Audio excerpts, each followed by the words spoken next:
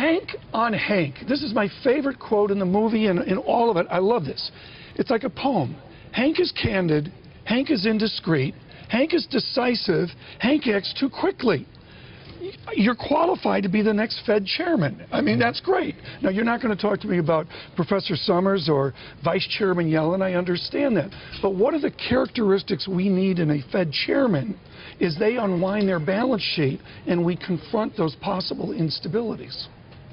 Well, the next phase will be an important phase because there's going to be much more of an emphasis on return on assets, productivity, real growth, and we are going to have to, as Chairman Ben Bernanke has said, we're going to have to move from these extraordinarily low interest rates and get back to real markets. Do you have a confidence, Mr. Secretary, that we will do that without instabilities and shocks? Well, first of all, there's bound to be volatility. There's no perfect solution. When you have a big, ugly, messy problem, there's never going to be a perfect, elegant solution. And so I believe that Ben Bernanke has been a hero.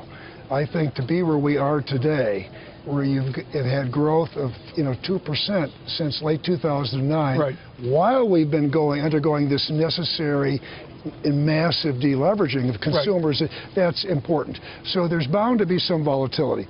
But the next Fed chairman, again, which is a huge decision, a very important decision for President Obama, the key qualities are, first of all, fierce, independence, great abilities, and to be someone who... You want to see a return to that independence of McChesney Martin and the others of 51. And Ben Bernanke. I mean, Ben Bernanke is... And then someone who's a good communicator and can build consensus. I want to ask, you're a kid out of Chicago. You went to Dartmouth. You played basic football. You were not the brightest kid in the class. You've said that. Vladimir Putin took a shot at the United States today in his op-ed in the New York Times. He questioned American exceptionalism. How do you define American exceptionalism, and how can we keep it?